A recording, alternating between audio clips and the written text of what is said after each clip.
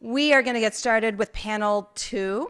And this is a panel that really follows off of our first panel, which gave us such a nice overview of the different definitions and approaches to NbS. So we will be following that. And by thinking about defining NbS, particularly solutions for whom, by whom, and for what. And so our speakers today are going to be talking about how NbS is resonating with different constituencies and stakeholders that they work with, and how these different definitions and approaches to NbS might resonate with these different communities. So we're going to be looking particularly at the social and the scientific and the political economic context of NbS. We want to make sure that we meet those objectives that were laid out at COP26 last year that we've heard about already, the idea that NbS needs to build on strong human rights principles, it needs to strengthen justice, and it needs to safeguard healthy ecosystems. So we've got a great panel for you today. We're going to have Andrade. We're going to have Mathias Bertram. We have Beth Turner. We have Marina Melanidis.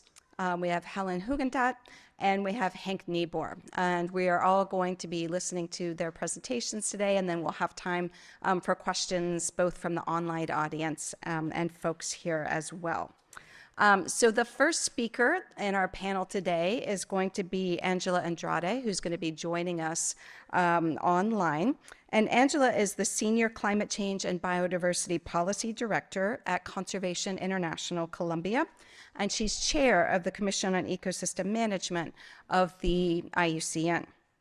So during her career, she's had extensive experience in planning different aspects of environmental policy, as well as working on social and ecological studies as a researcher. She's been involved in several global negotiations as a representative of the IUCN and CI as well. And she's been leading several important initiatives and involved with many others, including the IUCN Global Standard on NbS. So if we can get Angela on the call here. There we go. Angela, I'm going to turn it over to you. Welcome. Thank you very much for the invitation to participate in this panel. Today, I will be presenting some discussions that have been raised in the international negotiations. And for some of us who have been working for years on the ecosystem approach, ecosystem-based approaches, and nature-based solutions, we will look at the complementarities that exist among all these concepts and how they are connected, the context and the scientific underpinning of some of them, and how do they respond to different objectives. So the three of them are really the ecosystem approach, ecosystem-based approaches, and nature-based solutions. For some of you, perhaps interesting to see that in many negotiations, people say that nature-based solutions is the same thing that the ecosystem approach or ecosystem-based approaches. So we are going to discuss this in this presentation.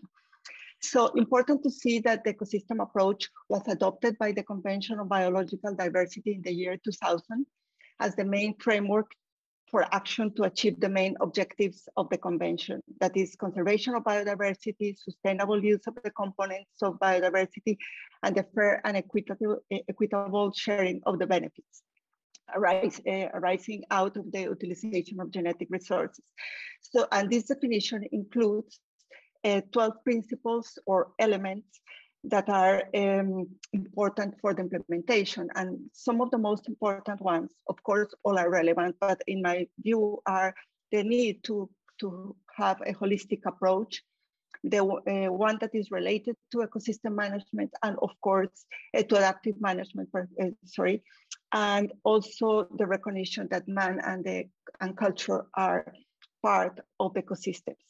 So the ecosystem approach is not a substitute of previous approaches to conservation, but recognizes the need for a wider approach, because in those days, the classical approaches to conservation were extremely focused to species or to rarities, and they were mainly implementing protected areas. And in those days, the main topic was really to see what was happening in the ecosystem as beyond the protected areas and beyond conservation.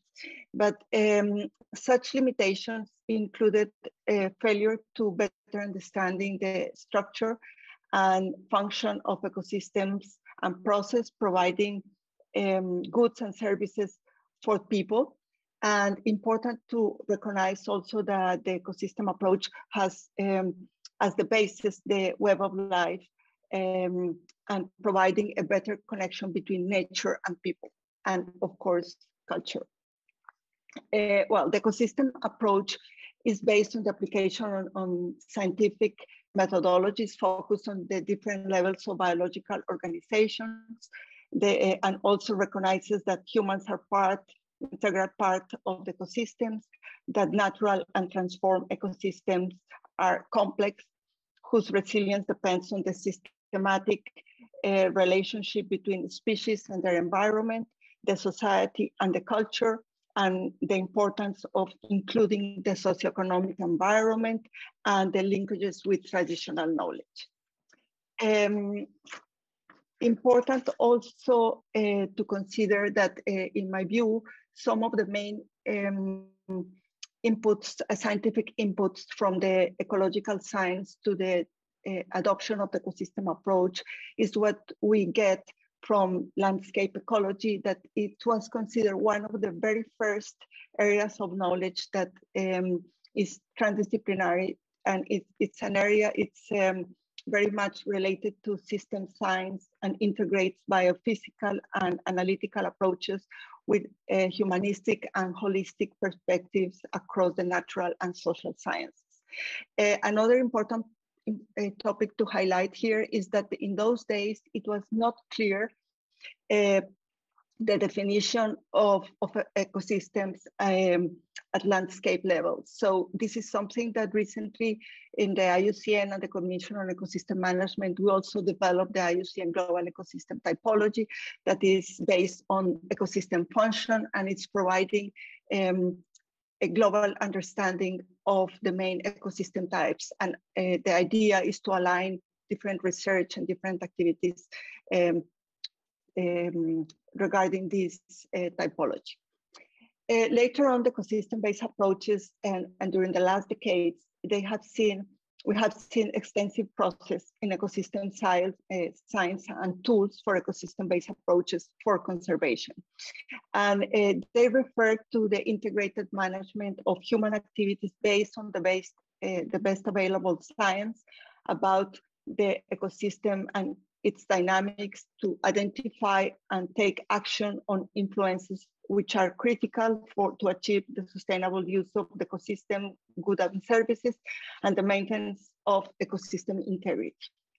It refers in general to sustaining ecosystem health, obtaining and maximizing in the long term the socioeconomic benefits, and generating knowledge about the impact of human activities. We have many examples on the implementation of ecosystem-based approaches for water management, for conservation corridors, for biosphere reserves, and there are a lot of experiences all over the world. I want to highlight here some of the most relevant ones related to the Convention on Biological Diversity, and this is the adoption of ecosystem-based approaches in the year 2009, that is mainly related to climate change adaptation, and later on the important contribution of the EcoDRR community that developed joint guidelines for the adoption of ecosystem-based approaches.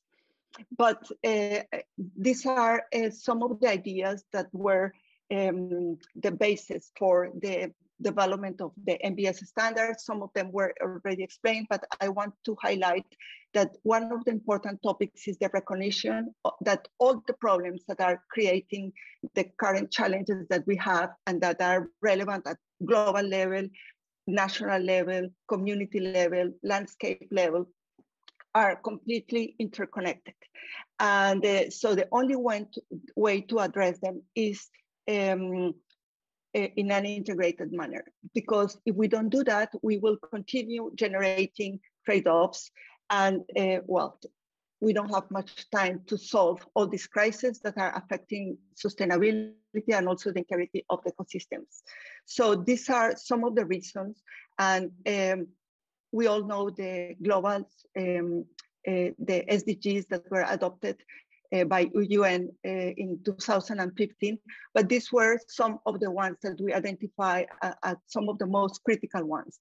And in my view, the idea would be to address all of them in an integrated manner, even if the IUCN standard highlights that we need more than one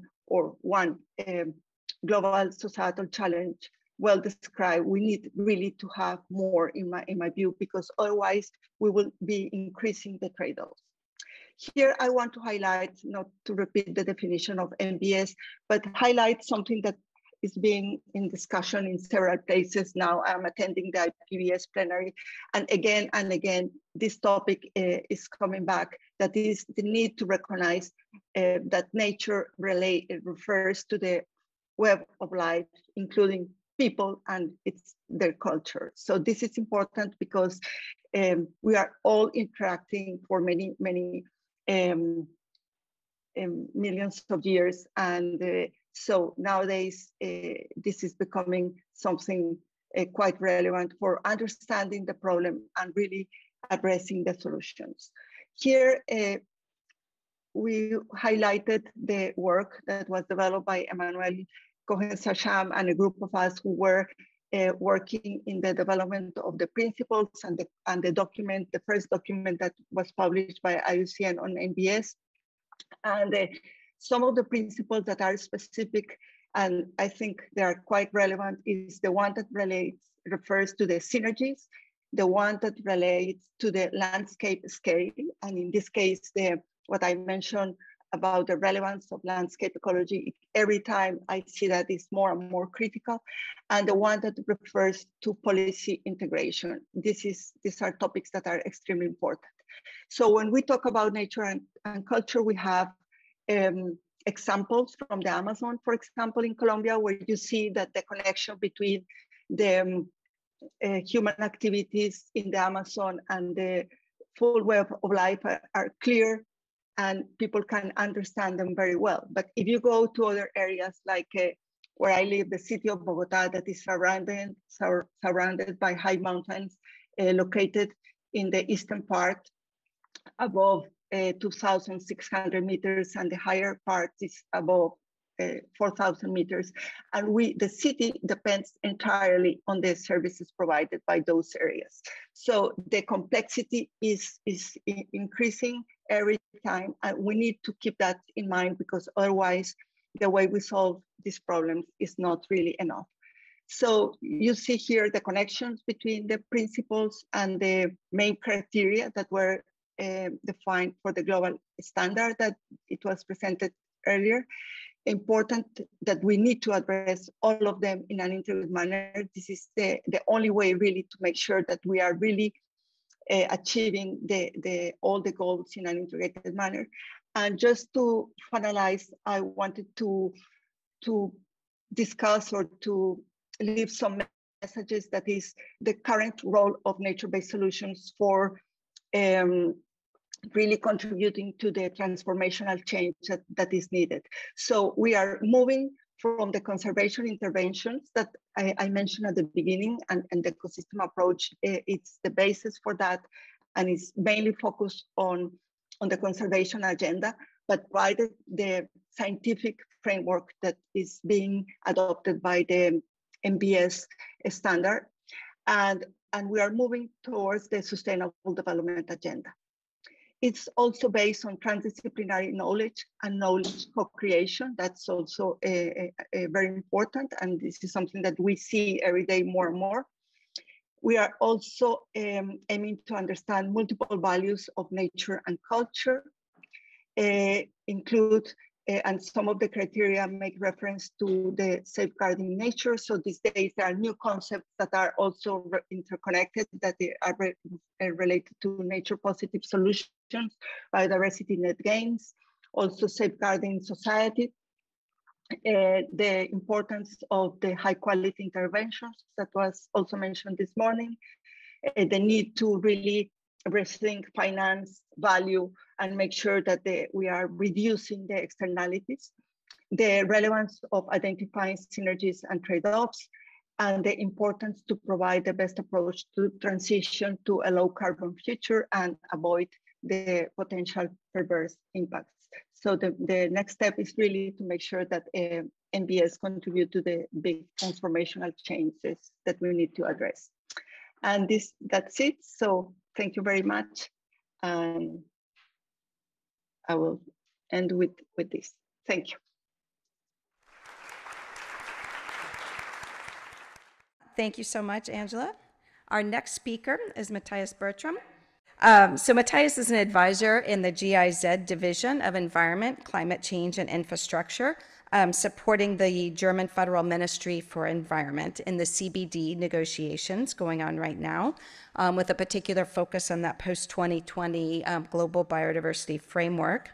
And how nature-based solutions fits into all of this. So his background is in international forest management. And for the last 15 years, his work has been focused on these areas and related topics like ecosystem-based adaptation and disaster risk reduction, with a regional focus on Southeast Asia and Latin America. And he's also a member of the IUCN International Standard Committee for the global NbS standard. And I forgot to mention at the beginning that this panel is sponsored by IUCN. So thanks very much, and I'll turn it over to Mathias. Yes, thank you very much, Pam. And I hope you can hear me in the back as well. Okay, great, thank you.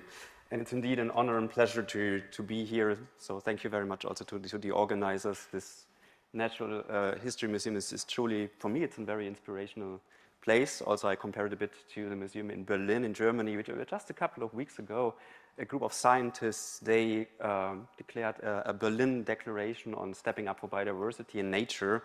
And one declaration item is also to step up nature-based solutions. And this was addressed to the G7 presidency that Germany is currently hosting. And luckily also in the leaders' declaration, the message was heard, and nature-based solution is in the document, which is very happy for us all, I think. But now I would like to look a little bit in the biodiversity community in the CBD, adding to what already the Executive Secretary Elizabeth Maruma has mentioned this morning in the first session, and also building on Angela's presentation, because I think we all realize that the time might be there for integrating nature-based solutions in multilateral environmental agreements. The Rio Conventions, we have seen first successes under the CCD in Abidjan. Stuart mentioned this already. So we see that change, but we are not there yet. We are on the way, and so just what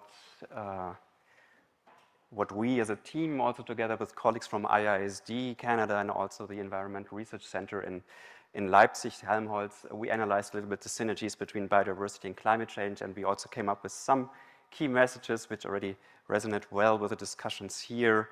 But now jumping a little bit into the negotiations, and this was already mentioned 10 days ago, we had the negotiations for the Global Biodiversity Framework in Nairobi, and what you can see here is a typical situation at a very late time of the day or night, people huddling together, and we realized that nature-based solution, well, not only in the CBD negotiations, as we all know, but in others, they are supported by many, and this is my personal observation as being part of the German delegation, but they are also contested by others, and the question is why, and there's certainly no simple answer for that, and there are multiple answers for that, depending on who you ask.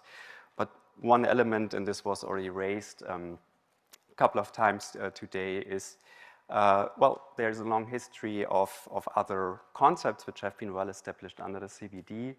And so the ecosystem approach was mentioned as an underlying foundation. Angela already referred to the definition. So just to reflect a little bit on the timeline that we have now, moving back half of my age, I would say 22 years, and going back to the CBD COP in Kenya, where the ecosystem approach was coined as an integrated strategy for integrated land and water management with 12 principles. So this was really the foundation back then. And also at that time, there was a clear look into what climate change means as a driver for biodiversity loss. An ad hoc technical expert group was found to look into the synergies also to inform the Climate Change Convention. And then finally, in 2009, the definition of ecosystem-based adaptation, we have heard it a lot today, was created by this working group as a strategy to adapt to climate change by using biodiversity. So this was already quite well established, and this is why many people in the biodiversity community, they are very much looking, of course, into these concepts, and we know that they are now part of the bigger family of nature-based solutions. And then also in 2010, where the last strategic plan for biodiversity, the Aichi targets have been set up, there was a lot of work on ecosystem-based approaches for adaptation and mitigation, looking into the toolboxes, into the concepts also related to REDD or REDD+ under the Climate Change Convention.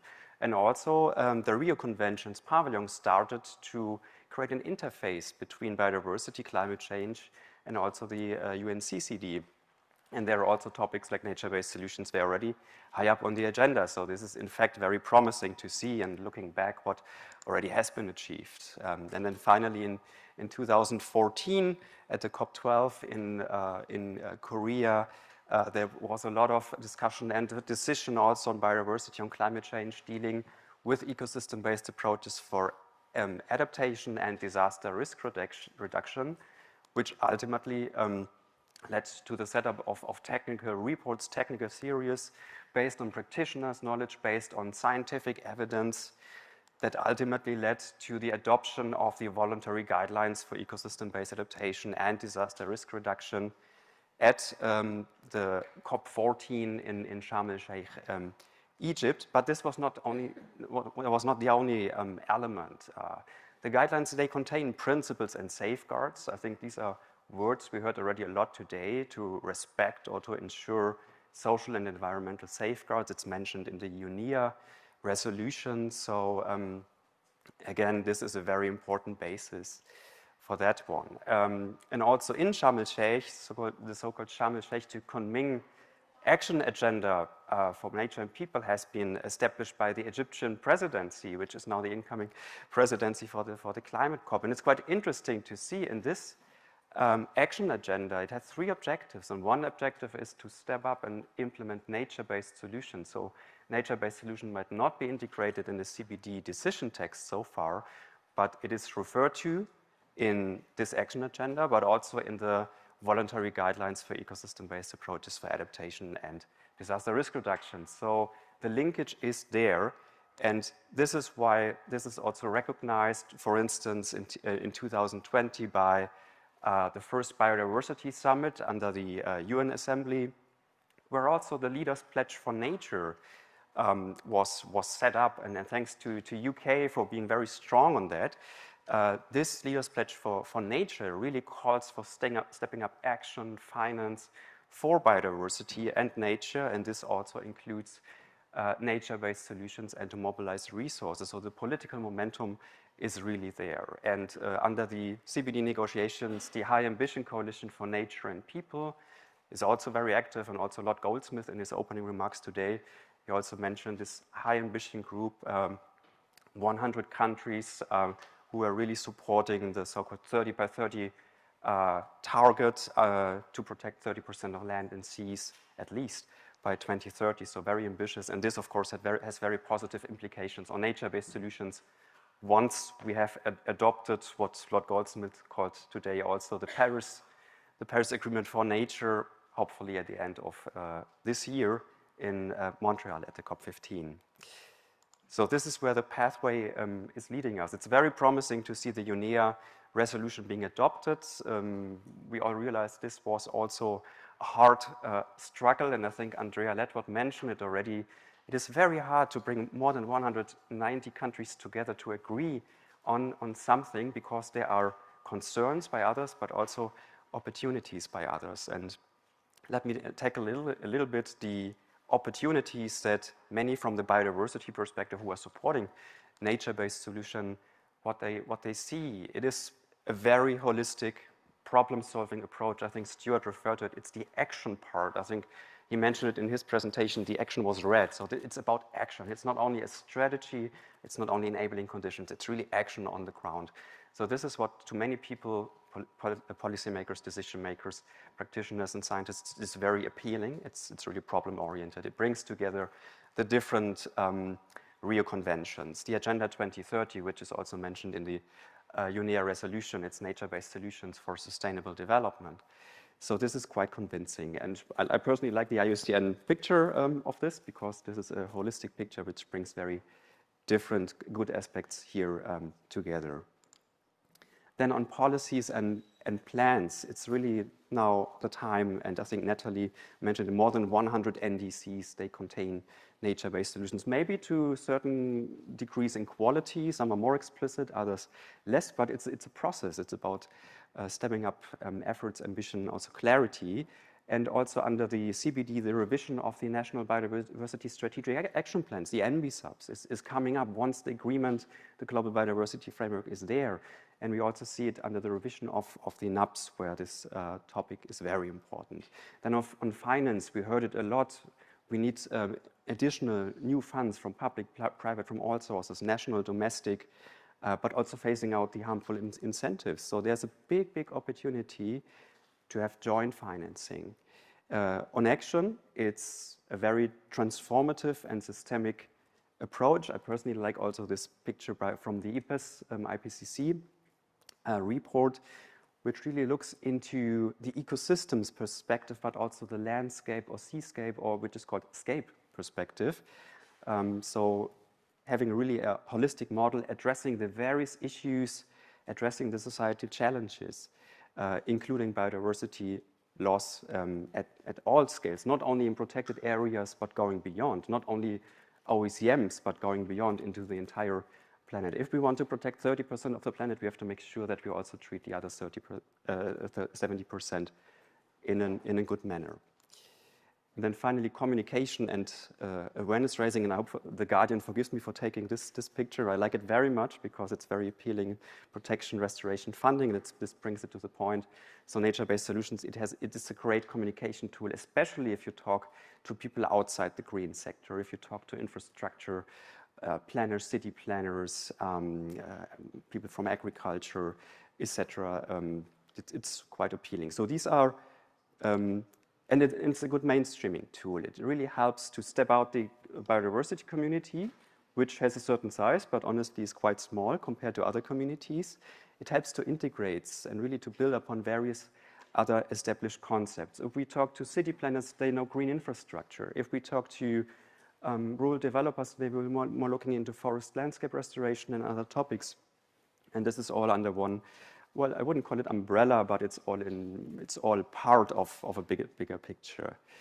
But as there are opportunities, this is what I heard a lot in the corridors of the negotiations and in other events. Of course, there are concerns, and they have been already mentioned today by various speakers. There is the risk and concern of an misuse of carbon offsetting options by nature, that we do not step up our action on net zero, that the topic is pushed by the climate community, because as you've seen, the biodiversity community, they have talked for decades about ecosystem-based approaches, so many also think, what is now the added value? This is what some people fear. It's about also the fear of not addressing the tipping points and trade-offs that we heard today. That there is a lack of adequate stakeholder and rights holder involvement in the whole process, from the design to the implementation and receiving the benefits, the risk of privatization and commodification of nature. And this is truly a balancing act to put value to nature without commodifying it. The question of marginalization, and today I also learned about green gentrification in urban areas, which of course is a risk that needs to be addressed. And that there is not a clear reference, or this is what others say, to a fair and equitable sharing of benefits, that some benefit, but not all, or not those who should benefit. And then, since a lot of discussion is focusing on forests, and myself, I studied forestry, so I'm a big fan of forests, some fear it's a tyranny of trees that comes upon us, that the focus is on forest ecosystems or restoration only, or restoration by trees, maybe in the wrong ecosystems, planting mangroves in seagrass beds, or planting monoculture plantations, and to neglect conservation. So this is why the key pillars that have been mentioned today by Manuel or by Stuart and Andrade, the NbS standard is a good tool to address that. And then also a lack of adequate monitoring, that a lot of the current monitoring is focusing on single benefits, carbon as one example. Well, also looking more at the practical side, I know it is challenging to monitor all benefits or even measure all benefits. The question is if we need that. But there is the concern that monitoring is focusing only on 1 or 2 or 3 specific units or benefits. And that there is a broadness or vagueness of the concept compared to others. Well, you could say it's a benefit that nature-based solution is very inclusive. It covers many concepts, but others say this might oversimplify things. Some fear that concepts like BECS, for instance, or even ocean fertilization, geoengineering processes, they are included under the umbrella of nature-based solutions, and that there are no links with existing approaches. Well, the last one I cannot really fully understand, because also what Angela mentioned, there's a clear linkage between the concepts, and this is for very good reasons, because also the definition of nature-based solutions as under UNEA, which builds on IUCN and other work, it is rooted in the ecosystem approach and ecosystem-based approaches. So what we did, and we are not the first one to do so, this has been also inspired by the great work of the Global Youth Biodiversity Network and Youth for Nature. And I think Marina, she's also in the line. So this is comparing in detail the ecosystem-based approach, which is 12 principles, with the nature-based solution global standard. And the color code already shows there are clear linkages. Do not be confused with all the lines now popping up, but it shows the complexity, how things are related. And there could be even more lines between the two. It shows a clear picture that, of course, the work of the nature-based solution standard is based on the ecosystem approach, which is contested by some, but looking into it, it's not really easy to comprehend why there shouldn't be any linkage. The linkages are there. And they are very explicit when it comes to addressing many societal challenges, looking into the scale, looking into economic and non-economic benefits, looking into change management or adaptive management, and even down to mainstreaming. However, well, some elements are a bit different, and Manuel mentioned it, they are not the same, they are complementary, but I think this is a positive message that they are really, these concepts are really complementary. And I wish we could focus less on discussion of terms and more going into the action. That's my personal opinion. However, what is a strong case for the nature-based solution standard, in my opinion, is it really looks into the societal challenges, what Manuel this morning mentioned as the #1 pillar. So this is quite explicit under nature-based solutions standard.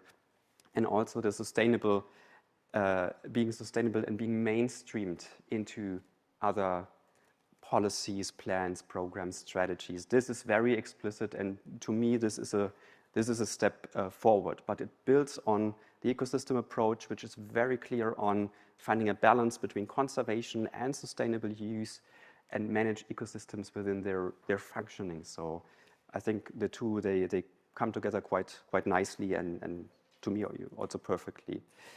So what is needed? Well, of course, more trust building is needed among policy makers, planners, and practitioners, and I sincerely hope that this will also happen prior to the CBD COP15 in Montreal. Trust building is needed to make sure that these are not exclusive but really complementary approaches. But in order to do so, it's not only about agreeing that these terms are related. And in fact, UNEA does it. It finds a very elegant language that nature-based solutions is cognizant of and in harmony with ecosystem-based approaches. This is good language. No, it's about ensuring the quality. It's about credibility and a clear scope of nature-based solutions. And this needs to be done by finally operationalizing this very young definition that has been adopted under UNEA. So to really bring it in action, but, and this is very important, not to start the exercise of principles, criteria, etc. again, but really building on what has been achieved in the last decades, applied concepts, safeguards which are existing under the CBD, under the UNFCCC. We have safeguards which are used by the multilateral development banks and so on, and also safeguards which apply to indigenous peoples and local communities.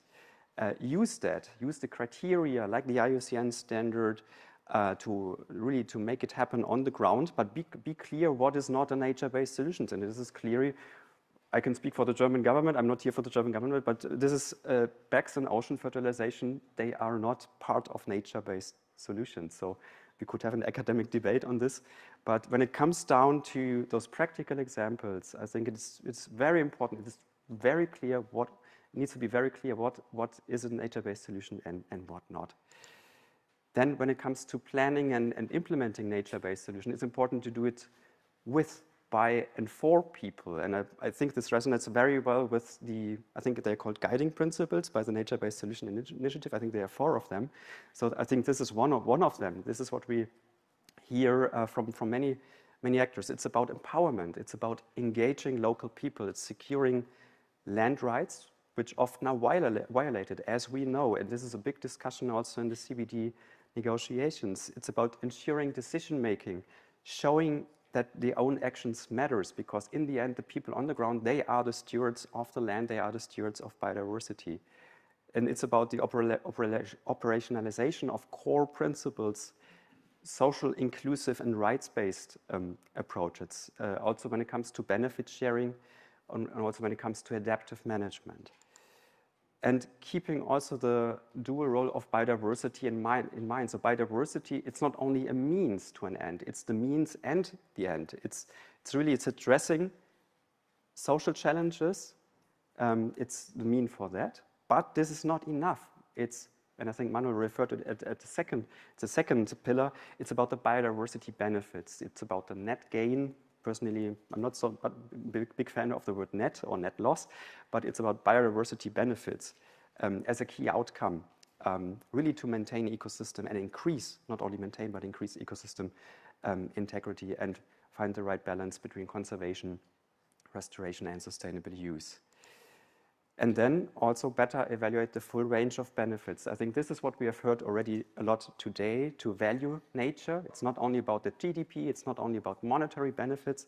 So cost-benefit analysis might not be the best tool, but you really need to go beyond carbon and single benefits and measure or value. I think this is more important, value what matters. And this is according to the UNEA resolution. It's about well-being, it's about ecosystem services, resilience, and not forget biodiversity. So this is really key. So I think this would be all from my side. You'll find a lot more of insights in the series of 6 thematic papers that we, as a team from GIZ, IISD, and UFZ have set up. It looks into the negotiation perspective, the science perspective, and also the practical implementation perspective into governance, multi-sectoral collaboration when it comes to making use of synergies. And thank you. Some people reviewed the papers who are also here in the room. Thank you very much for this. And thank you very much for your attention.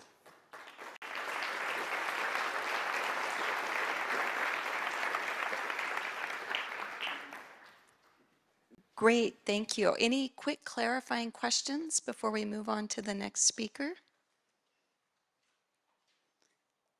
Great, if not, our next speaker will be Beth Turner. Beth is a researcher with expertise in ecology, biodiversity, and socio-ecological systems. For the past several years, she's been part of the Nature-Based Solutions Initiative here, researching the role of nature-based solutions for climate change adaptation and other development goals. She's also currently pursuing her doctoral studies at the University of Quebec in Montreal in Canada, investigating how community-led forest management can promote climate resilience of forests and local forest-dependent communities. So thank you and welcome, Beth. Over to you. Great. All right. So today I'm going to be talking about why we need to think of nature-based solutions as an interdependent system between people and nature. Okay, so there's rising concerns that we've already heard today that nature-based solutions are being thought of in ways that separate people from nature and that are more reducing nature to an instrumental tool that provides benefits to people. And there's numerous problems with such a framing. But one is that it fundamentally limits our understanding of how nature-based solutions work in order to provide the benefits they're suited to provide and what makes them effective or not. Because rather than nature on its own providing these benefits to people, there's a breadth of work showing that they're actually co-produced by people interacting with nature. And that's why, alternatively, nature-based solutions are being promoted as facilitating a reciprocal partnership between people and nature. In other words, they are part of a social ecological system where humans and nature are interdependent and fundamentally inseparable. And the need to think of nature-based solutions in this way is particularly necessary in order to understand how they will remain effective into the long term. And this was the focus of recent research we've just finished and will be the focus of the rest of my talk. So we know that nature-based solutions are going to face and are already facing numerous threats from climate change and other global stressors. And so in order for them to be effective into the long term, they need to be able to navigate these changes and respond to these changes. In other words, they must be resilient. And so we argue that for nature-based solutions, this means that its social ecological system has to be resilient. So the whole system has to have the capacity to continue functioning in the face of these stressors. And so this area of social ecological resilience has been the subject of a much broader area of research that we can draw on for the nature-based solutions context. So we adopted previous frameworks of social ecological resilience to show how this works, which is shown in this figure here. So first we have the local social ecological system that the nature-based solution is embedded in, which is represented by that outer blue box. And now, while promoting resilience can be a formidable challenge, there are certain elements or mechanisms within the social ecological system that we can promote to, that help build resilience. And nature-based solutions can affect these mechanisms through their implementation and management. And that's shown by the inner dashed box. Now, some of these mechanisms act more in the social aspects, some more in the ecological, which are shown in 1A. And others act more in the local governance or decision-making process of the nature-based solution, which is 1B.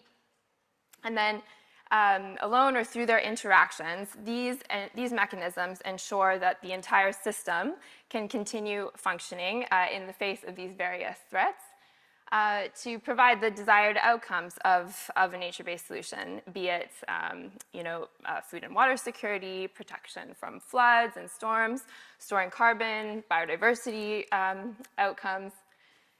And what's more is that harnessing those benefits themselves can feed back to affect those underlying mechanisms that underpin them. And this could be a positive feedback, but it could also be negative. And I'm going to return later with some examples to show how this whole process really works. But for now, I want to go back to thinking about these resilience mechanisms, because this is really the entry point in which we can think about how nature-based solutions can support resilience. And so there's been a lot of research over decades to really try to find out what these mechanisms are, followed by work to consolidate into which ones are the most important. So we built off those consolidation efforts to come up with a typology of mechanisms that could be important for nature-based solutions. And this is shown in this table here. And I'm not going to go into all of them, and I don't want you to read all of them right now either. just to highlight that there's a lot of different things that we need to think about. But a few examples include the inclusion of local and indigenous knowledge and decision-making process, local empowerment, and promoting species functional diversity. And we see a lot of these different factors being promoted in other discourses on nature-based solutions. We've already heard these things being talked about today.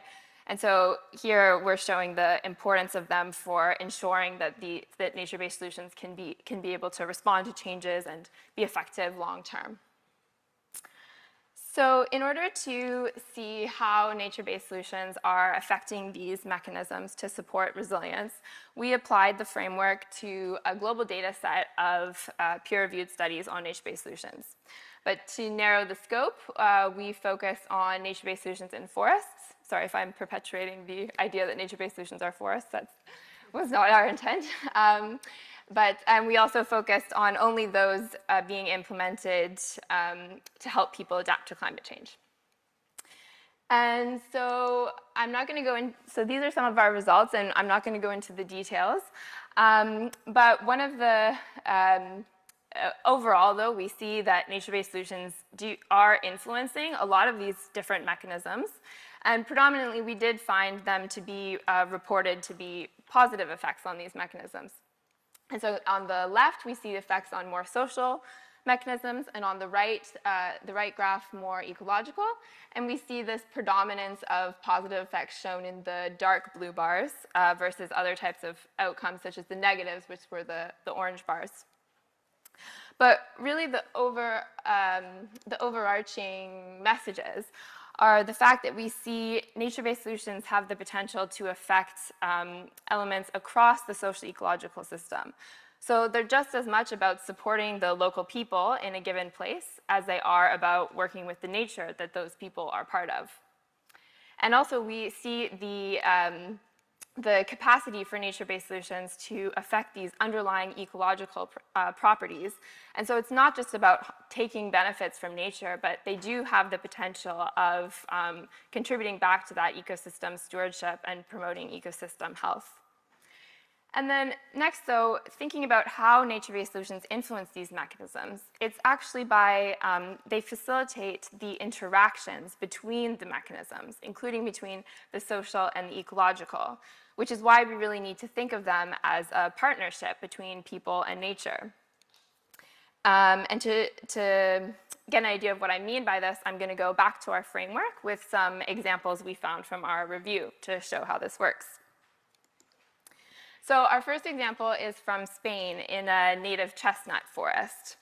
And so we saw by supporting local land rights, which is a social mechanism, ensured a decentralized, autonomous governance structure, and the inclusion of traditional knowledge in the decision-making process. So those are two governance mechanisms. And this ensured the application of traditional fire management in the form of prescribed burning.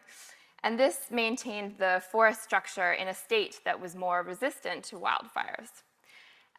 This is an ecological mechanism. And so altogether, these enabled the system to navigate wildfire risks. So wildfires were less frequent and intense when they did occur. And this ensured the continued functioning of the nature-based solution. And one relevant outcome was the continued production of the chestnut harvest, which was an important source of local income. And then another example we see is from a community forest in Nepal. And it was found by including local values in the decision-making process, ensured that a diversity of tree species were planted, because people use these different species for different purposes. And now these different species responded differently to various disturbances, which we call response diversity. And this ensured the forest could continue functioning in the face of a range of disturbances such as droughts, fires, pest attacks, because at least some species were present that could tolerate them. And then the next examples I'm going to talk about are going back to this idea that harnessing a particular, any benefits from nature-based solutions can feed back to affect those underlying mechanisms that support it. So it's really a circular process. And we found examples from forest restoration, where we see the increased livelihood benefits generated from the restored forests, increase people's appreciation and respect for the forest, which increased the level of care and stewardship they showed it, increasing those ecological resilience mechanisms through time. And that also increased attachment to place, which is a social mechanism. On the other hand, extracting too many forest products can degrade those ecological resilience mechanisms, jeopardizing their production in the future. And so really what these examples show is the need to really, in order to properly understand how nature-based solutions can be resilient and navigate changes, we really need to think of them more holistically. We need to think of the interactions between the social and the ecological, and we need to think about these feedbacks and really promote this reciprocity between human and non-human nature. And so we see the need for this in research to better understand how we should be promoting nature-based solutions to support resilience.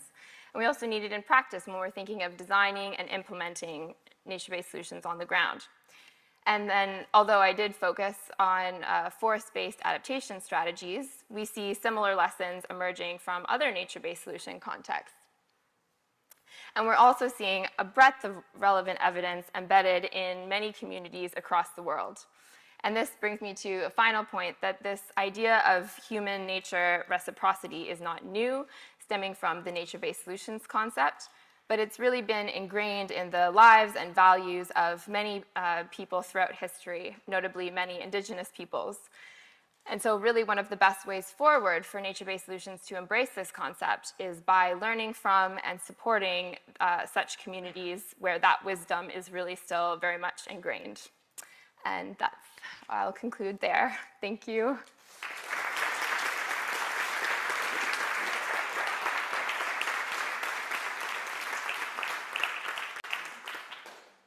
We'll move on to our next speaker, who's joining us virtually, and that is Marina Melanidis.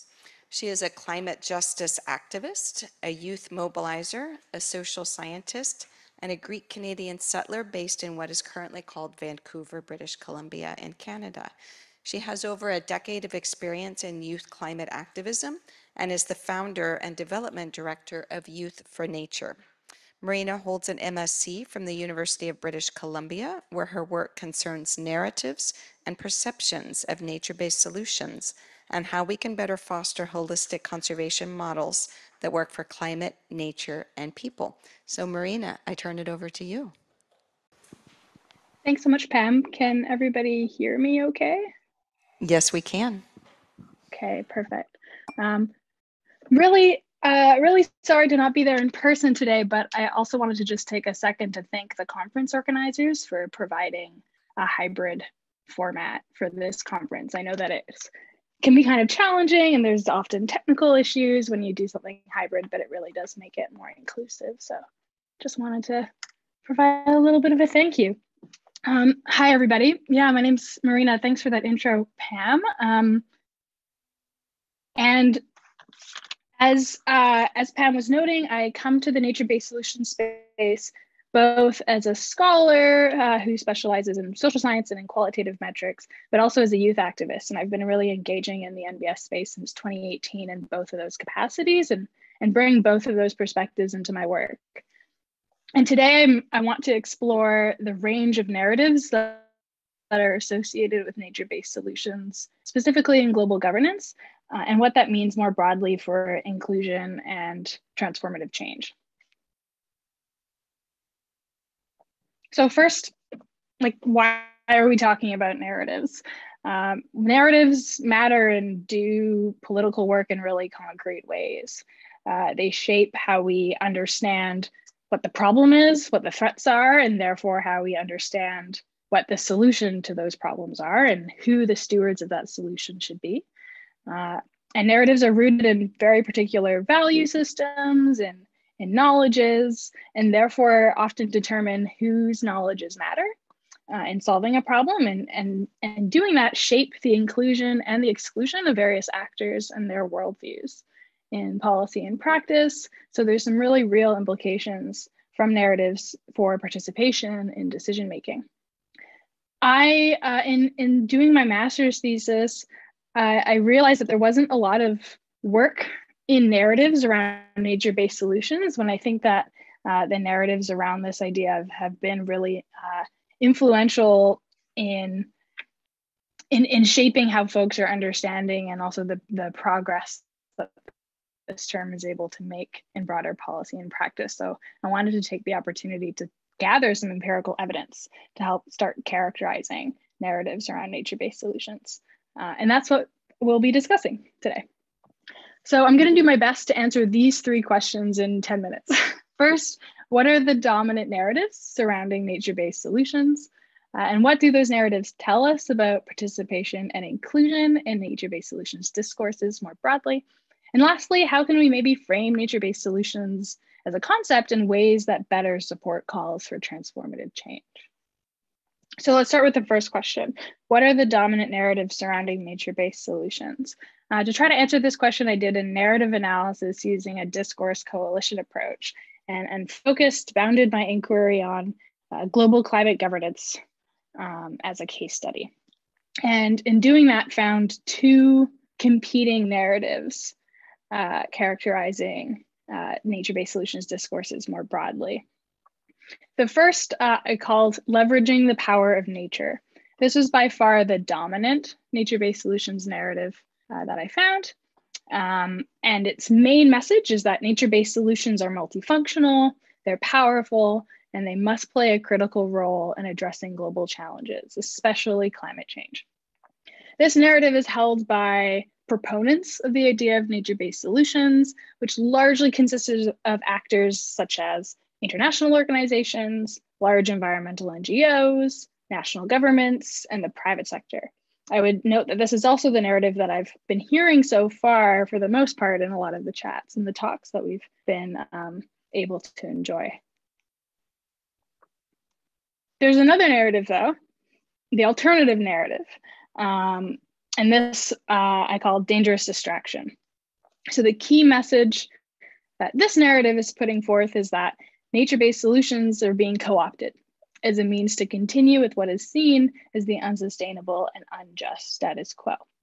This narrative was largely held by critics of the idea of nature-based solutions, which largely consisted of actors such as local and indigenous organizations, and organizations and collectives that explicitly identify themselves as being justice-oriented.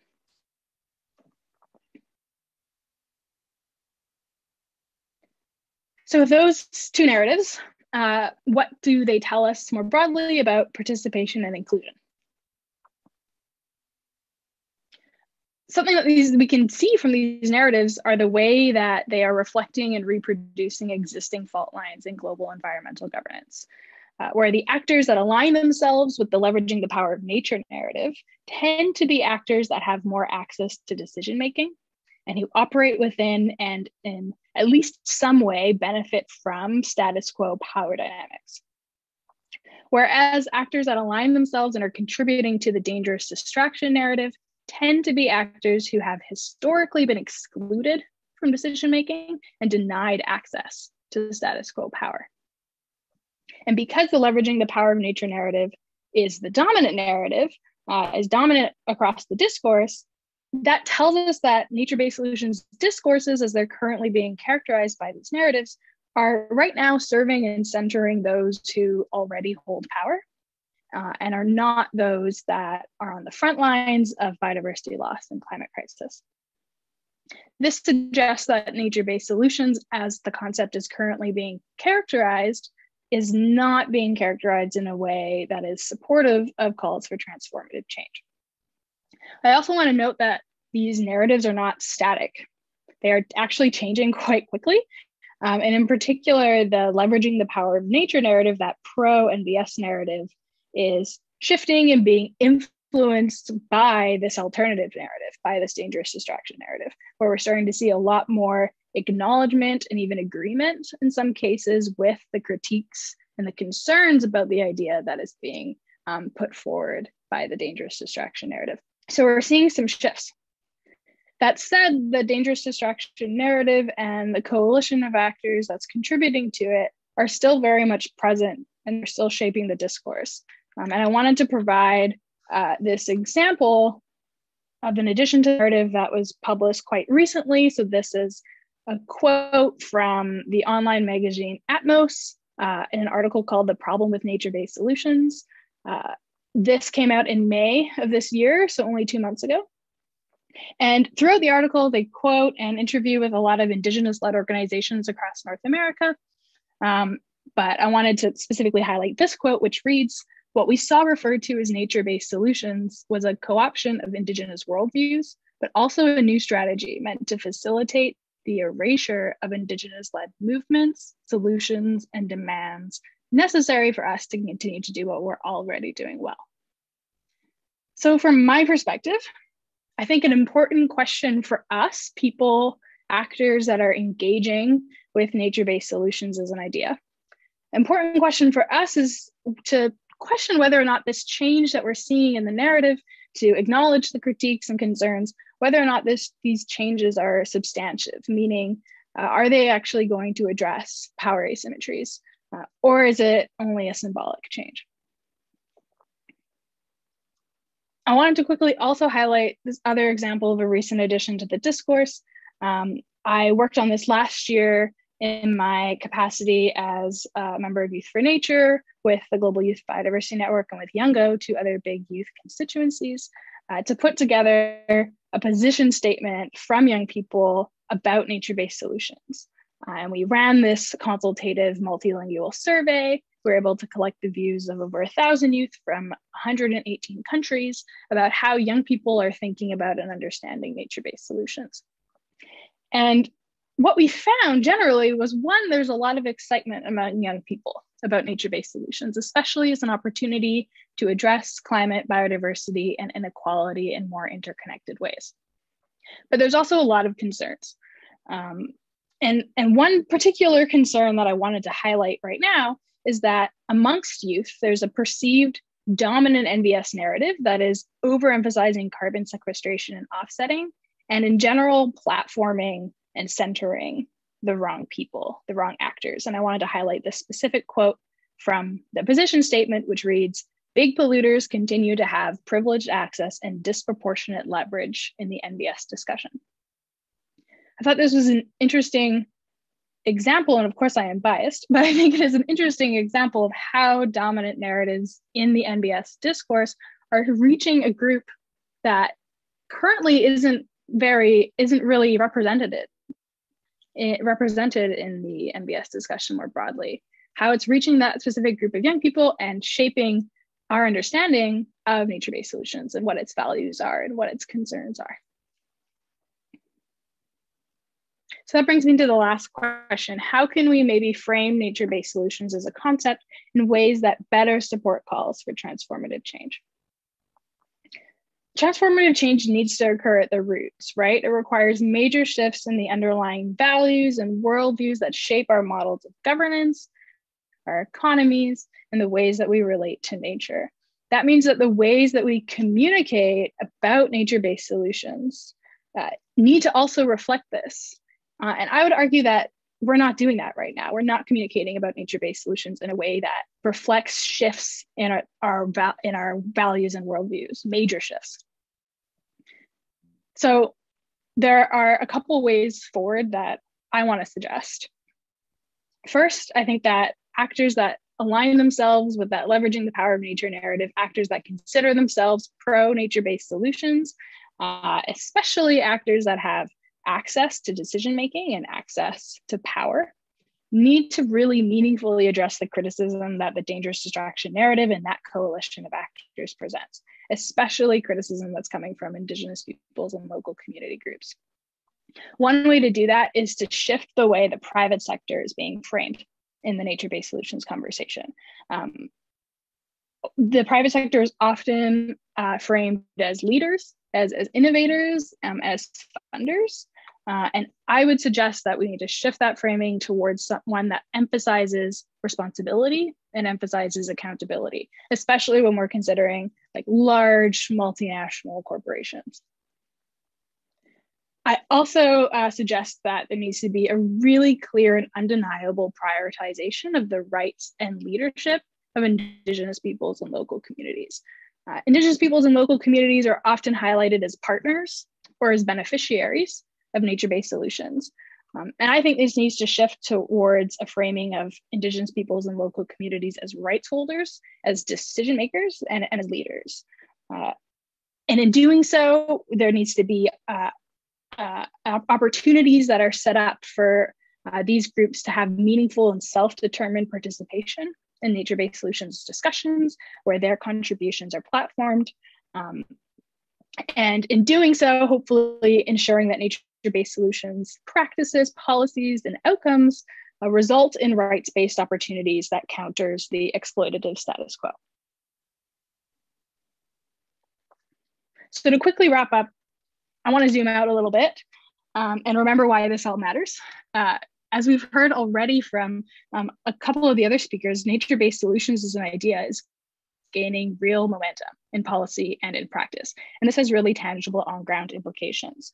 A local example for me, I'm Canadian. Canada has recently committed $4 billion domestically to nature-based solutions and has committed over $300 million internationally for nature-based solutions. And if the narratives surrounding nature-based solutions are replicating power imbalances, there is a good chance that the research and the policy and the practice that's coming from all of that funding may do that as well. Nature-based solutions as an idea has a lot of potential. We've heard that from other speakers previously, and I would agree that there's a lot of potential for NbS to be a bridging idea that connects biodiversity and climate policy and practice, while also bringing in inequality and that social aspect. But it's only going to be able to do that if its narratives shift. Because ultimately, if nature-based solutions isn't an inclusive idea, if it's not promoting collaboration, it's not going to be transformative. And it can't be inclusive without addressing politics and power. Thanks so much, everybody.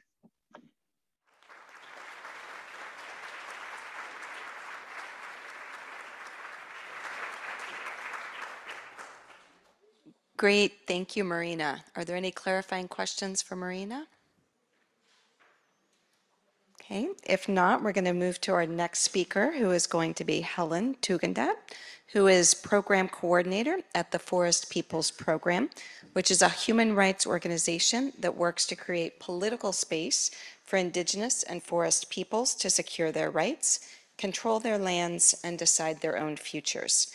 Helen has worked for over 20 years providing policy advice to Indigenous peoples and communities on conservation policy and practice, from the 2003 World Parks Congress in Durban onwards, and on the application of international human rights frameworks to defend local and national recognition of rights.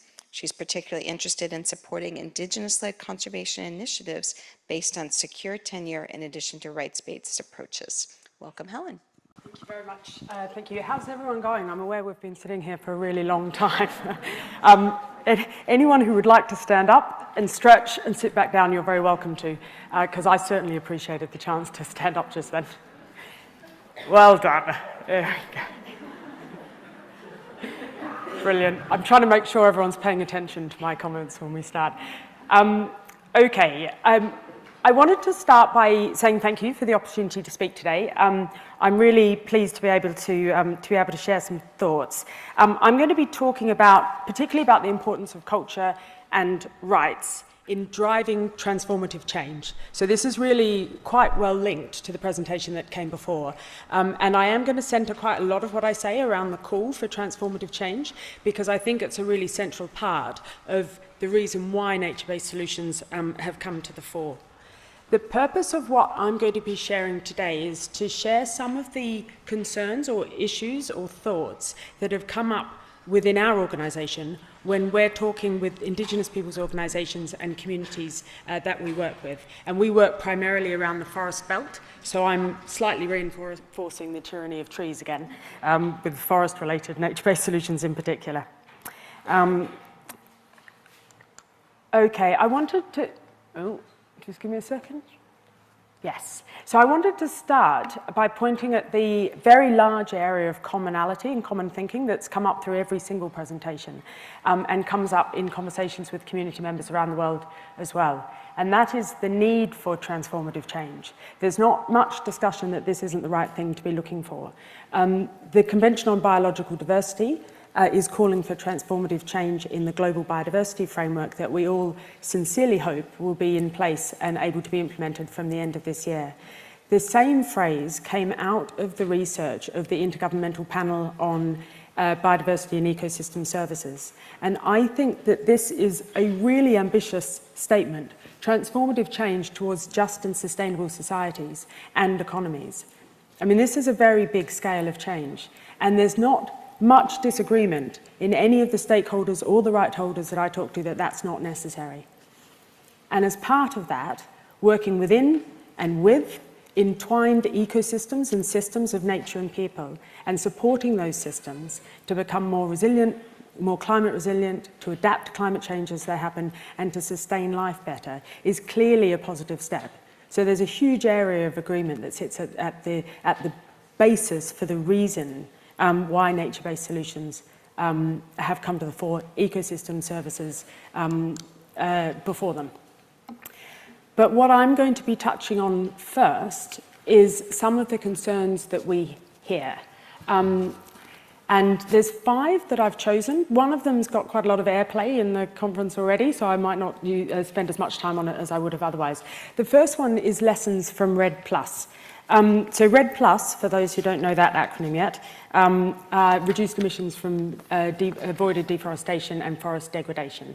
And this idea, this policy idea for reducing emissions has been around for a really long time. And it has quite a large number of policy frameworks, financial instruments that have been built around it. And its purpose is to build or to ready countries for voluntary carbon markets from reduced emissions. However, it's been around for some time, and the promises that were made in the name of REDD+ when it first came haven't really been met. And in addition to that, we continue to hear and continue to see challenges about effective benefit sharing for REDD+ projects on the ground. And we also see that REDD+ as a carbon trading principle has created incentives for the definition or the identification of carbon rights that are separate from other underlying asset classes like tenure rights and land rights. And this is a really complicated idea to explain to communities and organisations that we work with. And when contracts are made to sell those carbon rights in lands owned by people already, trying to explain what was sold is really complicated. And what is felt and what is experienced is a restriction on use and access rights for a reason that's not particularly clear. So we saw that emerge in REDD, and I think that's something that we need to learn the lessons that came up through that and apply them when thinking through how nature-based solutions may be mainstreamed or invested in more widely. This second point is the one I was going to spend quite a lot of time on, but people have been mentioning offsetting all day, so I'll do a little bit less. I wanted to put this quote up because there's some phrases in here which I don't hear very often when people talk about offsetting. So this quote is, "Offsets should only be used to compensate for the residual emissions that organisations cannot eliminate and not replace decarbonisation efforts." So those words, residual emissions, that cannot be eliminated. That's a really high bar. So we hear the language about don't replace decarbonisation efforts. We hear that all the time. But we don't hear as much about the really high bar of what offsetting should mean in a nature-based solution effort. Then the very last bit of the sentence, how to police this is as yet unclear. There have been some efforts towards creating systems that might police it, but that quote from 3 years ago, I think, remains valid today. I won't say anything more about offsetting though. The third thing that I wanted to touch on is slippage through solutions that don't work. So afforestation is an example that has already been mentioned that in best case scenario can do some very effective work. But afforestation that doesn't work particularly well, or conservation that is not sustained because of wild weather events. I'm Australian, so I feel quite strongly about bushfires and the increasing prevalence of bushfires. If we're investing in nature-based solutions that are they either don't work, or they don't work for a long time, or they're lost in the face of wild weather, then we're looking at emissions that aren't reduced. And if those are the projects that are linked with offsetting, then you're losing on both ends of the equation. The other thing I wanted to just say quickly about slippage through solutions that don't hold up is there needs to be room for trial and error. So we need to be able to try projects that don't work. And we can only do that if it's not linked to offsetting. We can't do a trial and error approach if it's linked to offsetting emissions. The fourth point that I wanted to make is the solutions that are being prioritised as we start to look at the emergence of nature-based solutions and financing being pushed towards nature-based solutions. And to talk about this quickly, I just wanted to refer to some research done in 2020 by the Rights and Resources Initiative. And they were looking at the in-kind and the financial investments made by Indigenous peoples, local communities and Afro-descendants in conservation. And they found that these groups make investments equal to 1/4 of the global investment in conservation. If we look at the Global Protected Planet database, which shows who governs and who manages the world's protected areas, and increasingly protected and conserved areas, it's only a tiny proportion are recognised as being managed or governed by Indigenous peoples and local communities. So we're not seeing a prioritisation yet, we're not seeing a recognition, a widespread recognition yet, of the work that Indigenous peoples and communities are doing, and therefore investing in their solutions is not as widespread as it might be. The very last point, I'm talking quite fast because I'd like to get to the end and let people ask questions. The very last concern area is about human rights violations. And this links to a target that's already been mentioned twice today that sits in the Global Biodiversity Framework. And that's the target of increasing the conservation areas of the world to 30% of land and 30% of ocean by 2030 in about 7.5 years. So not a huge amount of time. The land area that's protected at the moment is just over 16%. So that's a very big increase, near double in a 7-year period. And there's no doubt of the importance of increasing protection and conservation of the world's resources. But what matters is how that's done. And these decisions will be made fundamentally and primarily at a national level. And there are too many countries where the rights of communities and Indigenous peoples aren't recognised. In some countries they are, but in too many countries they aren't. So as we see the 30 by 30 target roll out, we are going to need to be incredibly careful and incredibly stringent about how financing goes into conservation to avoid displacement and evictions. Okay, so that's the end of the concerns, and I do think it is really important that they're part of the conversation in the conference. So I'm very pleased to have had the opportunity to share them with you. I just wanted to quickly go down some key messages, and I'm not going to read all of these out, but I did want to start with rights to resources, rights to tenure, rights to land, can enable the transformative change that I mentioned at the very beginning of my comments. And Indigenous tenure rights in particular need to be they need to be recognised as part of the solutions, not just something that needs to be not damaged. Nature-based solutions that are situated on or impact on Indigenous territories need to be done with free, prior and informed consent. This is an increasingly widespread acceptance to this principle. And also this third key point of nature and culture are intimately connected, and solutions to our climate and biodiversity crises must harness both of these things, both nature and culture, which is why my comments are entitled Culture and Rights-Based Solutions.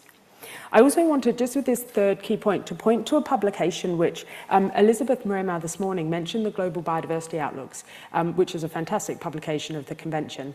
There's a companion publication which is published together with the Global Biodiversity Outlook called Local Biodiversity Outlooks.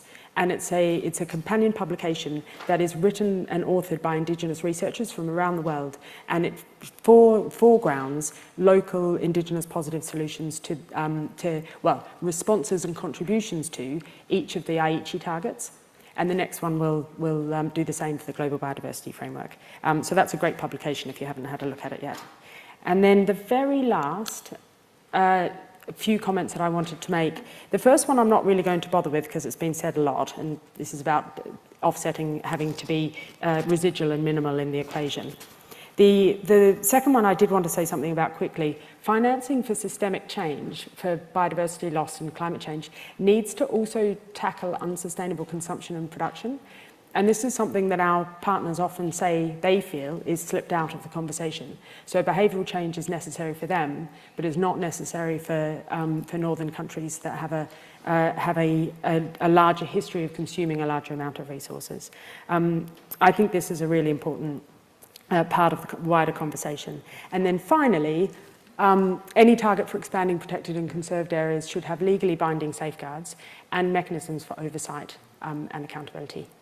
And then the very last thing I should say is that this is a preview of session 4 tomorrow morning. So anybody who's interested in hearing more about these issues, and particularly hearing about them from local community representatives and Indigenous voices, session 4 tomorrow morning will give you that.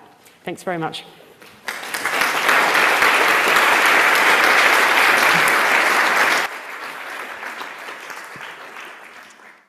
Great, thank you. Any clarifying questions for Helen?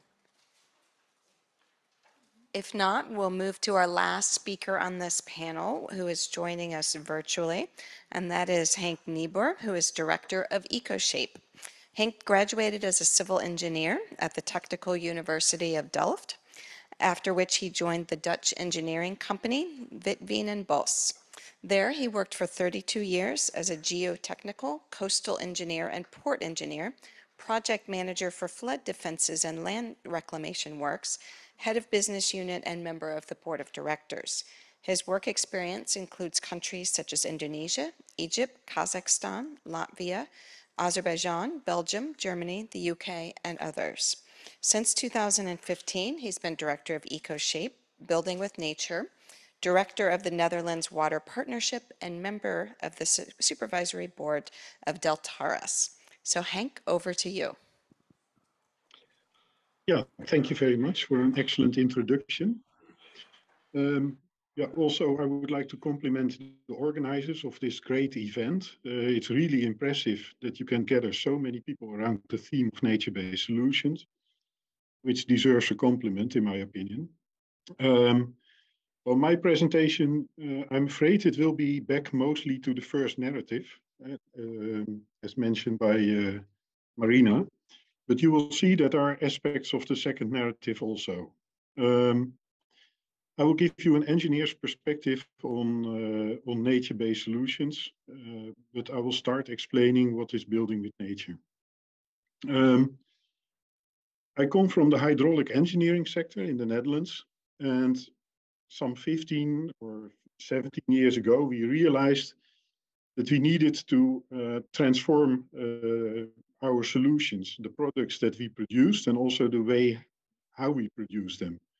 We needed better solutions for societal challenges, better solutions for shore protection, better solutions for urban expansion, better solutions for flood protection. And yeah, of course, at that time, there were no sustainable development goals.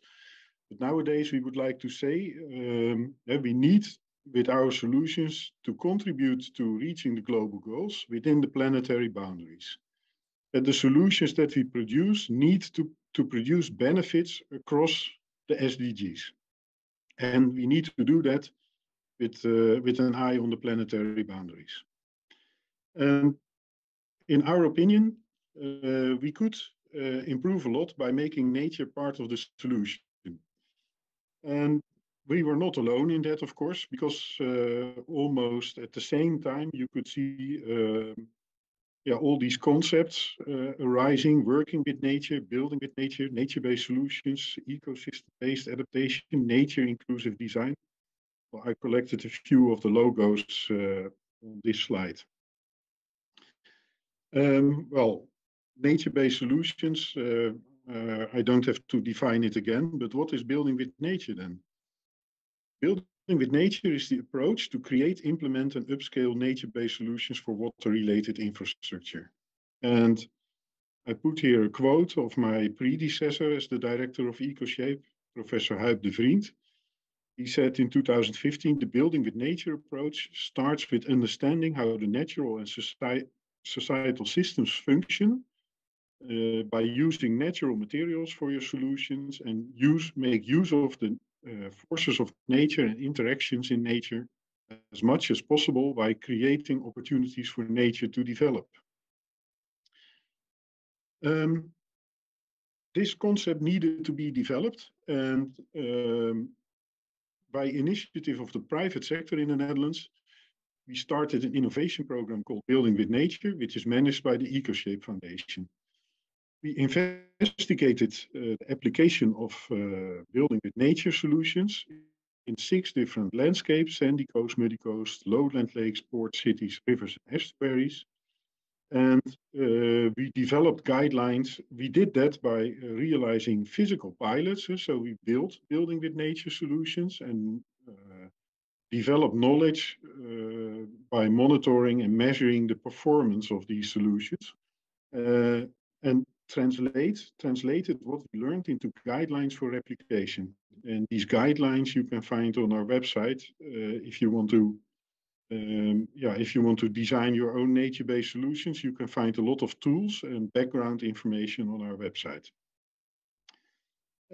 This is an overview of the various pilot projects we worked on in 4 thematic areas: nature-based flood defenses, delta cities, sustainable port development, and ecosystem restoration.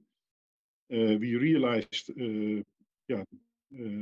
we worked on the sand engine on the Delftland coast, which is an iconic project in the Netherlands. We realized a similar approach in a muddy system, a mud engine. We developed artificial salt marshes as part of flood protection. And we worked on mangrove restoration in Indonesia. And well, how can I best highlight an engineer's approach by highlighting a project? This is the project that has developed into the flagship project of EcoShape.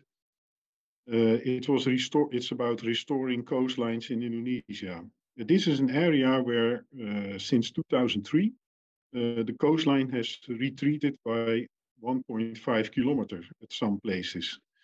And this process of continuous erosion needed to be stopped because in these areas, a lot of people derive their livelihood from aquaculture, shrimp farming, etc. People are living there. So we came up with a concept to capture sediments, there are a lot of fine sediments in the water in front of this area. And we try to capture these sediments with low-tech structures in such a way that mudflats would develop, and these mudflats are being recolonized by mangroves. And in these 2 pictures, you can see that it works. The right-hand picture, you see a mudflat behind a relatively simple structure, which can be built by local communities. And in the left-hand structure, you will see behind the second dam, the most on the upper side of the picture, you can see an area being recolonized by mangroves again. In order to develop such a project, you have to analyze the system. So in this area, everything is connected. Sediment budget, longshore currents, the use of groundwater, land ownership, the ecological conditions, demography, governance, subsoil conditions, everything is interconnected. So we made a system analysis of that. Here we analyzed the various ecosystems that you have there, the mangroves, seagrass habitats, salt marshes, and also analyzed the various processes forming this coast, sediment outflows, fresh water flows, waves are very important. And also we analyze the resource flows in the areas. So where is the sediment going? How can we trap it? How can it contribute to coastal resilience, to the development of mangroves? How are nutrient flows very important for the aquacultures, which are very important for local communities to derive a livelihood on. And also, we took a look at the carbon flows. To carry out such an extensive program, we worked in a coastal stretch of 30 kilometers wide and 7 kilometers deep. You need a lot of stakeholders. You need to bring together a lot of stakeholders. And in this program, EcoShape and Wetlands International together as convening parties brought together all these stakeholders. First of all, two ministries in Indonesia, the Ministry of Marine Affairs and Ministry of Public Works and Housing. And also local authorities, the province of Central Java. This area is in North Java, by the way, on the coast near the city of Semarang. And we started to work with local communities. Of course, it was quite difficult for us as outsiders to really reach them. So, with the help of local NGOs, we started teaching them how this whole system worked and how they could change some attitudes that they had or habits and turn these into positive outcomes for themselves. So we learned them to build these low-tech dams and to trap the sediments and let the mangroves redevelop. We did that in coastal field schools, but we also engaged local universities because we needed to replicate this knowledge. It's very important also for the future maintenance of this area. So we engaged local universities, brought them together with international universities and knowledge institutes, and developed courses for students so that in Indonesia now there are several thousands of people who have gone through these courses and know about the concept of building with nature. What does it look like? Well, we build these dams. They result in mudflats. Mudflats are being recolonized by mangroves. That's not enough because at some places you have very advanced aquacultures, which are rich in the mangrove belt. We also negotiated with the local farmers to give back or to redevelop these fish ponds into mangroves again, and gave them some compensation for that. Also, behind the coastline, we brought back mangroves because they fulfill very important functions. And we also found out that the aquacultures are more stable, more healthy, and yield more, they produce more if you make a mixed mangrove aquaculture area. These mangroves behind the coastline, they perform a lot of positive functions. They keep sediments in the area, they remove nutrients, they provide shading, etc. So this open aquaculture area, if you add mangroves to it, it becomes a much healthier and more stable area.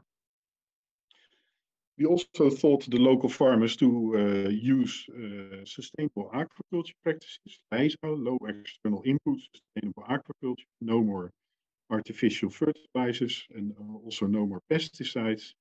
And we found that the average shrimp yield went up 3 to 20 times, and the income of the local farmers was increased by 3 to 9 times. And that is very important because one of the causes of the collapse of the mangroves of the coast was the constant search for new fish ponds to increase their income. And we taught them how to increase their income in the existing fish ponds, which makes the need for additional fish ponds less. Well, what are the results? Now, this is a graph for a part of the area where you can see we brought back mangroves inside the fish ponds. And the open dots is the development of the mangrove cover in this area, and the black dots is the development of the number of lift net installations. They are being used by local fishers to take out, to catch fish. And you can see that the number of lift net installations increased rapidly after a few years after bringing back the mangroves, which is an indication that there is a lot more fish in the area. We also made a social cost-benefit analysis of this whole project. Well, this is the balance in the most favorable area, I must say, the coast zero, as we called it. The total cost that we invested in this area to go to a mangrove-based economy is about 5.4 million euros. And the total benefits over a longer period would amount to 260 million euros.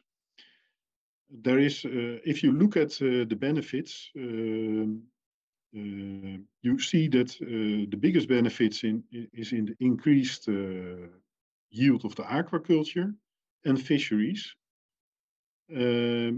Some positive effect is in the increase of biodiversity, but there is a very large number in carbon sequestration. And well, you could say that's positive, but it also highlights the comments made by Mathias and also by Marina and Beth, that this is also a bit dangerous, of course, because it also shows you that there's a lot to be gained by parties in this aspect of carbon sequestration, and it tends to dominate the other factors. But if you take it out as a positive yield, you can see that still the project is very beneficial. There is one thing I have to say about this. We divided this total cost in 3 different areas. I told you this is the most beneficial area. It is the area with the least land subsidence. If you get close to big cities on the north coast of Java, there is a tremendous land subsidence, which can be 10 centimeters per year. And we also found out that with these nature-based solutions, it's impossible to protect your coast in a sustainable way by trapping these sediments. The land subsidence is too big to be compensated by sedimentation. If you want to know more about it, we wrote a book on it. It's available through the major book selling platforms. But you could also connect to our LinkedIn community. There's a LinkedIn group. You could follow us on LinkedIn, where we distribute news, facts from projects, developments, and also events where we are involved in. And last but not least, I would like to give some credits to the people that made pictures.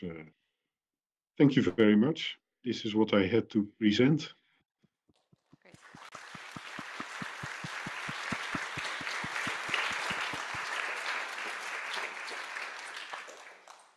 Thanks very much to all of our presenters. So we have about 15 minutes for discussion. So while folks in the audience here in person are thinking about some questions they might want to ask of our panelists, we do have some online already. So I've got a question for Beth and Helen. And that's about how local knowledge in decision-making can be ensured in the context of strong dominance of formal governance structures. So are there any particular mechanisms that help give voice to local communities and stakeholders and make sure their voices are taken seriously? So any experiences that you both have with this? This is a very good question, a very challenging question, and I think the answer, I often say this in answer to questions, but it's very national and site-specific. So governance structures and the way decisions are made, the way that societies are organised are very sort of country and context-specific. One thing I would point to, which has been really powerful for a number of the organisations that we work with, is supporting the development of what are often referred to as FPIC or decision-making protocols for Indigenous peoples, where peoples and communities can take some time apart from any specific decision and can be supported with lawyers and other technical assistance to come up with a set of rules for engagement with companies or engagement with proponents for particular activities. This is particularly effective in places where collective governance structures are still quite strong. So we see a lot in Brazil, we see a lot in Colombia, we see a lot in Peru. They're not easy, but when they're invested in over a reasonable period of time, they can result in a decision-making structure that is somewhat independent, and so it provides a level of an ability to come to a decision before an engagement is had with an external actor. And I think they're really powerful, and they could be supported in more instances than they are. Yep. Yeah, that's really nice. Yeah, a practical example that you've given, and I'm going to give a more abstract. Is again this issue that we're not even necessarily there yet in terms of these governance structures recognizing the value of Indigenous and local knowledge in the first place. So that's really one of the first steps is that they need to recognize the value and they need to respect that value because they're not going to listen. Like, okay, the communities can provide their insights, but those aren't going to be translated if we don't have that enabling condition of respect. And recognition of the value. So I'll just, leave it at that. Great. Well, we've got a question which is somewhat related in terms of a follow-up. And so this is a question that asks, while communities and individuals are often mentioned in the context of NbS, there's often a focus on Indigenous communities. While not denying their importance, how can we make space for thinking about a whole host of communities that are often quite challenging and difficult to consider as having knowledge and values and experience of nature, but who also need to be harnessed? And so the question is around things like informal urban populations, communities being gentrified or displaced by NbS, small-scale fishing and farming, and so forth. So does anybody want to tackle this, the challenge of other communities as well? Folks online, feel free. Marina, yes, please jump in. Yeah, I gave a little bit of an answer in the chat to this, and maybe I'll just speak it out loud for folks that are not online. I think this question sheds light to a super important aspect of nature-based solutions, which that it is and must be place-based, right? So I'm Canadian, so the role of Indigenous communities in particular is incredibly important when we're thinking about nature-based solutions in Canada. But this might not necessarily be the case for a country like the UK. So I think when we talk about nature-based solutions in a global context, we tend to focus on Indigenous peoples and local communities, and we're thinking about local communities that have been denied access to decision-making, whose values, whose knowledges are usually not incorporated because of their role and knowledges of global biodiversity hotspots, for example. But I mean, ultimately, if nature-based solutions are to be successful, they need to bring in local communities of the place that they are occurring, which includes farming communities, which includes urban communities, and the other communities that were listed. So I think it's sort of a half answer, but I think really the answer to that question lies in like a continuous reinforcement of nature-based solutions as place-based approaches that need to be designed and treated and understood as such in research and in policy.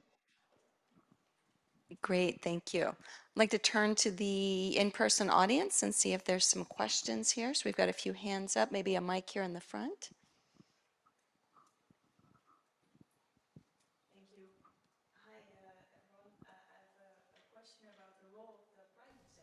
Does this work? Yes, okay. Hi, everyone. I have a question about the role of the private sector, because I hear a lot of concerns about the focus on carbon offsetting and sequestration, Marina told about focus on responsibility, but what in your perception should be the responsibility and the role of the private sector in nature-based solutions? Okay. Anyone in particular you'd like to direct that to? Okay. All right. Any of our panelists want to take this on? Sorry, but do you want to go? Yeah. Oh, you've Oh, sorry. I think this is a really good question, because the term that's used in the global biodiversity framework is this sort of whole of society approach, and I really agree with that term. I don't think that we get to where we need to be without everybody contributing, and that includes the private sector and all other actors in society. I think the challenges that we hear about the engagement of the private sector in offsetting in particular is it's a special bundle of concern around the failure to change behaviour because of the use of offsetting. So that it's quite a specific critique, and it doesn't step into saying the private sector should have no role at all. I think that would be a sort of an absurd continuation of the concern. I do think one of the first responsibilities of the private sector, and indeed every actor in society, is to address the footprint that you yourself bring. So when companies are looking at particular projects, supply chains are being managed in particular ways, food systems are being designed in particular ways, and companies are participating in that food system. Each company, each link in the chain needs to consider the footprint that they're engaged in and how they can reduce or manage that. So there is definitely a role, a very big role for the private sector. Yeah, yeah, and maybe just to add to this, I mean, there's not the private sector, it's a huge field of actors like civil society, like government, so you have different forms. And I see also from the biodiversity perspective a lot of movement, Business for Nature, other initiatives who are really concerned that their value chains are negatively affected by biodiversity loss or loss of nature. So there's a huge consciousness, and as Helen mentioned, the consumption and production side, and this is part of this new global biodiversity framework, there's a specific target on that as well, besides phasing out of harmful subsidies. So the consumption and production side, and I think Marina, you mentioned it in your input, this is part of this transformative change. So the private sector definitely has a role. There are different private sector entities, they have to win and to lose, this is quite clear, but we also see it in our projects in other countries when it comes to deforestation-free value chains, for instance, when it comes really to or the fact process that was set up by the UK climate conference and the presidency. I think these are very promising steps towards more sustainability and responsibility, and this clearly goes beyond carbon. Totally agree that companies need to reduce their footprint, but I also think they can have added value in nature-based solutions for large-scale implementation with knowledge on technology and innovation and equipment. So yeah, I think that can also be an opportunity without the responsibility to reduce the footprint at all costs. I think we had some other hands. We've got a hand back here in the middle.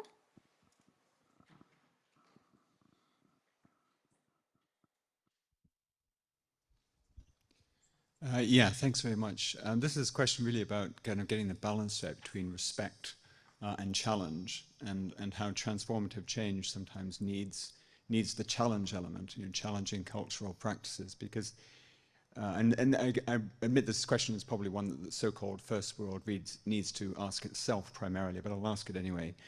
Sometimes culture needs to change, and the longevity of local traditions and how embedded they are is not proportional to the wisdom of their perpetuation.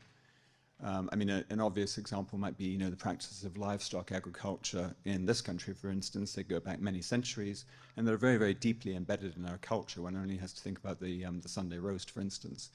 So yes, we need to respect local traditions, but equally we need to challenge them. And how do we get that balance right? So how do we actually affect transformative change? That's that's the big question. I think it's a fantastic one. Anybody want to take a stab? Just very quick, it's a very, very big challenge. I guess I would say something that we spend a bit of time thinking about is that culture is often considered to be quite static. And this is a particular issue when working with Indigenous communities and peoples, where often outside influences will consider all aspects of culture to be incredibly static.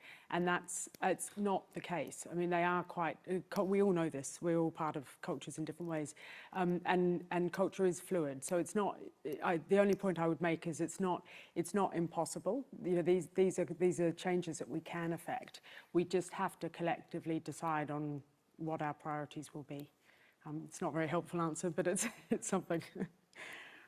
Yeah, I just wanted to add that, to that point, like when we say traditional and indigenous local knowledge, again, just as culture is not static, this knowledge is also not static. And, you know, Indigenous peoples have been navigating change for millennia.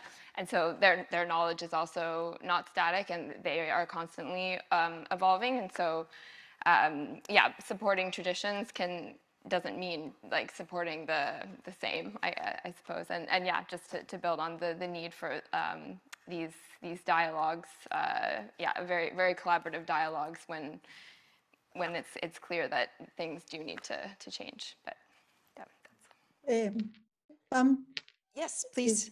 Yeah, I wanted to comment on this question because many times when we talk about culture, we refer to Indigenous peoples and local communities, but we have to think about our own culture.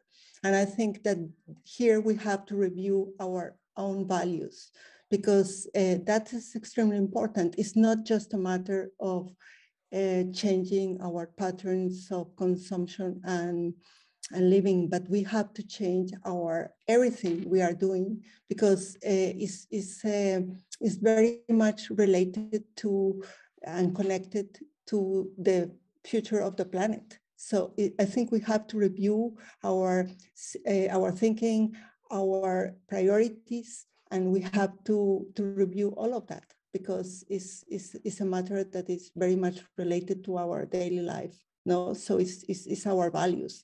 What do we expect from life? No, what's our connection with nature? I think that there are philosophical questions that we need really to take. Great. There's one more question online that's related to this question of transformative change, and I think it's a great question to close out our session with. So I'm going to ask each of our panelists to, in 30 seconds or less, consider this question. And that is, most of the presentations on this panel have highlighted the importance of values in different respects, particularly in making NbS a positive force. So could each of the speakers very briefly share a question in your own work where you saw values making a difference, either recognition of values or some sort of support for inclusion of different values in NbS on the ground? And does that get us towards transformative change? So, Angela, shall I start with you? Well, this is a great question. I was, for example, wondering about the changes that we were expecting after the COVID situation. And I was really very optimistic that we were going to do things differently.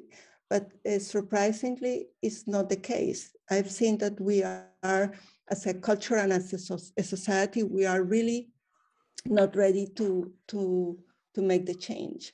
Perhaps, and we are trying to continue the same way we are doing things, traveling, behaving the same way.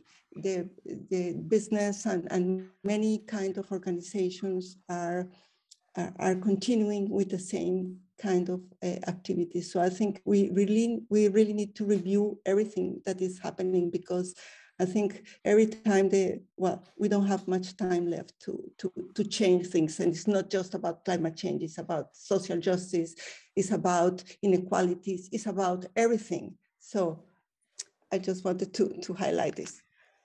Thank you. Mathias, I'll turn to you. I think what we heard a lot in this panel, but not only in this panel, was the term social ecological systems, and you could even expand it to a third dimension, social cultural ecological systems. And for me, about values, I think when I recall in a previous project, when I worked with colleagues in the Philippines, and now I'm looking more to Henk, they were environmental engineers, and they were really taking up this value about ecological systems into their thinking, and they're currently also working on curricula and bringing in really these environmental issues, but also cultural values that people have into practice. And for me, this was quite inspirational, and I just wish them that they will succeed not only in the Philippines, but worldwide. How about you? Yeah, so I guess when we talk about transformative change, we do talk about the need for that value change, and as a society as a whole, that's true because we have disconnected from nature, and so that value does need to change. But transformative change also means supporting values that are already there, the people that already have those values of the connection to nature. So transformative change doesn't just mean value change, it depends on the context. So that's sort of a more broader level, but then sort of a more concrete example. I'll just go back to the example that I gave in my talk with this community forest, that initially local values weren't included in the decision making, and the forest was all just one species of pine. But it was the local communities who actually expressed their need for multiple species to address their different livelihood needs that actually led to that increase in species diversity. So which made the forest resilient, and making nature-based solutions more resilient is part of that transformative action point. So that's great. Marina, how about you? Yeah. So in my role at Youth for Nature, one of our biggest programs is our storytelling work. And the idea here is that we're collecting and amplifying the stories of young people who are doing work for nature and climate in their communities on the ground right now. Establishing young people as leaders, not just in strikes on the streets, but also in the ground, in the mud, in nature. And I mean, I could select any one of the stories that we receive and share about how young youth-led work is implementing different values to make maybe a bigger difference in nature-based solutions on the ground. But something that we see a lot is young people that are doing this work, leading forest restoration, agroforestry work, large-scale conservation campaigns. There's key values of sustainable and regenerative livelihoods, of justice, and of intergenerational community. Young people want to do this work in nature and in climate. They want to be leading in NbS, and they want careers and livelihoods that are going to be regenerative for themselves and for their intergenerational communities. And when this work is supported, which is some of the work that Youth for Nature is trying to do, is support this work more broadly. We just see bigger ripple effects of more young people coming in and wanting to get involved in this kind of work on the ground. So I think that's really important when we're thinking about how we're going to scale up a lot of this work and who the sort of leaders of that scaling up work is going to be in 20 and 30 years. Great, thank you. Helen, a last thought on values and transformative change? Yeah, so a practical example, that we have a project that we're doing in 5 countries at the moment, which is a biodiversity monitoring project. And we had a long conversation with the funder before we sort of started thinking about the project. And all of the biodiversity indicators are being created by the communities who are doing the monitoring. And the diversity of the indicators is extraordinary. So they started with cultural indicators, moved on to linguistic indicators, moved into biodiversity indicators, and they now have these systems of measurement, which will in time go into the NBSAPs and into the CBD once we have a GBF. But looking at the difference of the indicators from a more standard biodiversity health indicator set was fascinating. And Henk, last thoughts from you on values and transformative change? Well, it definitely won't be my last thought on that topic, but I will share you my present thought. What I think that we need, if we want to change values, we need to create showcases. So we need to be able to demonstrate to people what nature-based solutions can bring to society. But if we really want to influence values, we also need to work together. So with people from science policy world, NGOs, and the private sector, let's join forces and create these examples. That would be my... A wonderful note to close on. So thank you to all of the panelists for participating.